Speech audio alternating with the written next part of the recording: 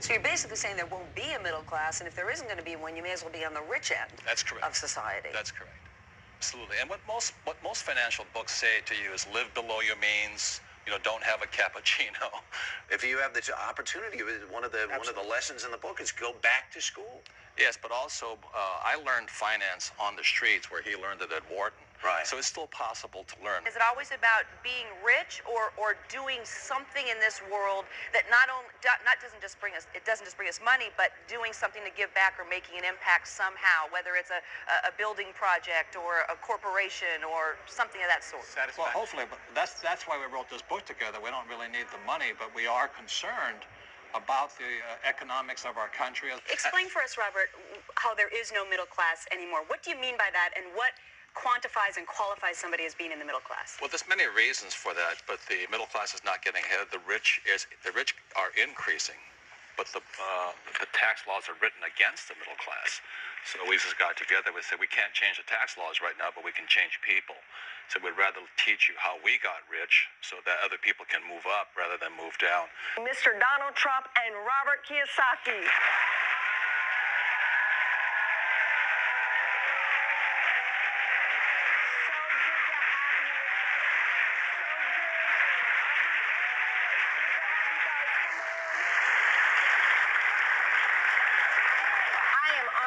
You're with me.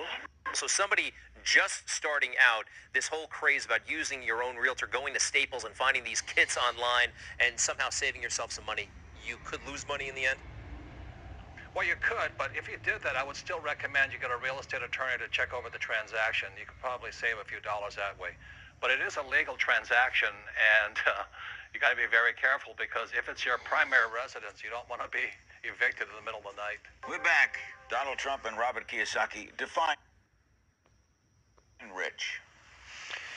Look, rich is a state of mind more than anything else. If you feel you're rich, and if you're happy, and if you have a wonderful family, you're rich. And this doesn't just have to do with money. Define it financially.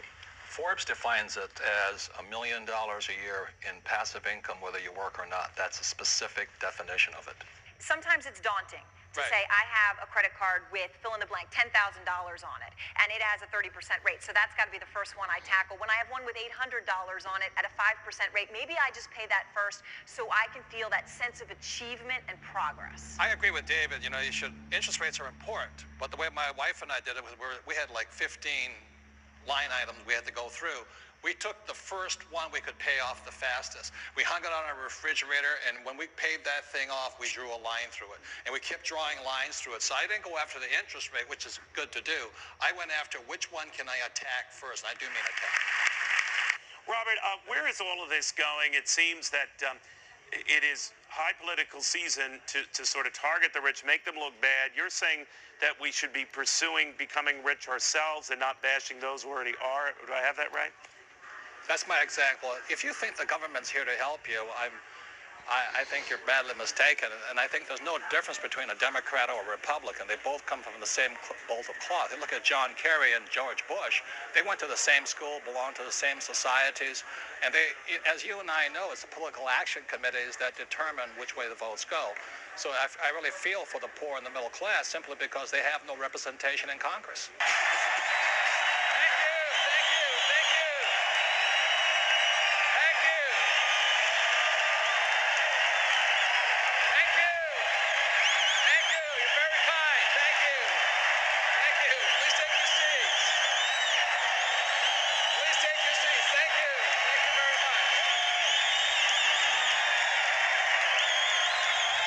In the world of business, it's another thing my rich dad pointed out to me.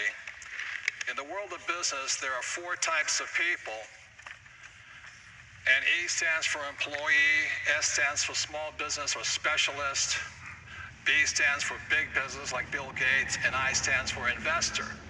Our school systems do a pretty good job of educating us for here. So if my poor dad always said to me, son, you go to school so you can get a job. So that's an employee's mentality.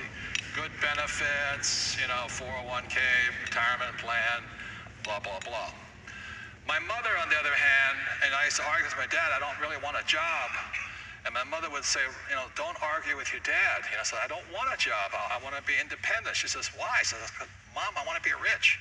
My mother was a registered nurse. So she said to me, she said, son, the richest people I know are doctors. I said, yeah. So you should go to medical school and become a doctor, a specialist.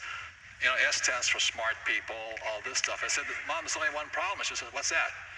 Doctors are smart. She says, you have a good point there. You shouldn't do that.